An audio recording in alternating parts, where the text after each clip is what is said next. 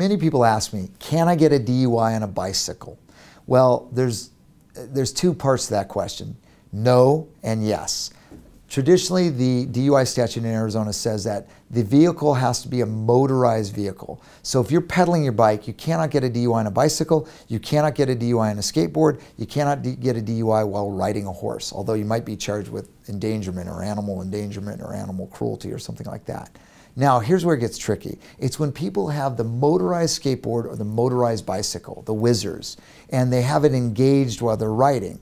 Now it's become a motorized vehicle and you can get a DUI. Now we've had cases where people have said, look, I was riding my whizzer, but it wasn't on. The motor was not on, I was just pedaling.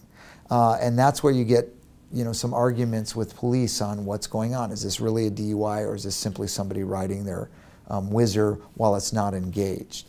If this involves you where you've been charged on a vehicle that's not motorized, yet they said you were operating a motorized vehicle, contact us immediately and we'll help you out.